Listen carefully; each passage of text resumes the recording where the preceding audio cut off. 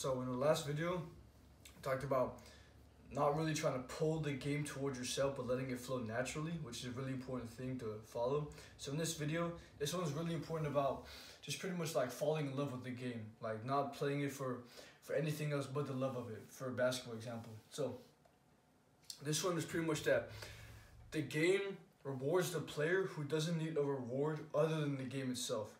Right? So let's say if you play basketball, not for the love of it, like for the love of the act of playing the sport itself. If you play for like maybe you want to get a scholarship, you want to get money, or you want to impress someone, right? If you're not playing it for the love of the game is not going to reward you, and you're not going to get as far as you want, right? So the reason you started playing your sport or whatever you do is because you have a passion for it, because you love it, right?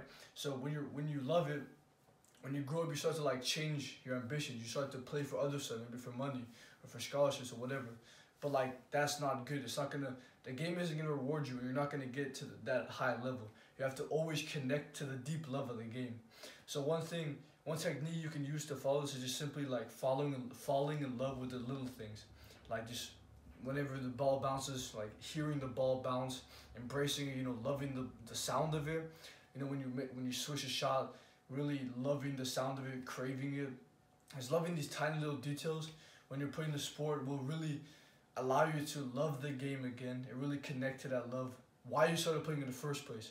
Another good option could be like, sometimes if you feel like you're training too hard with the sport, or you feel like you're starting to lose the love of the game and you feel like whenever you try to pull, it just keeps going away from you.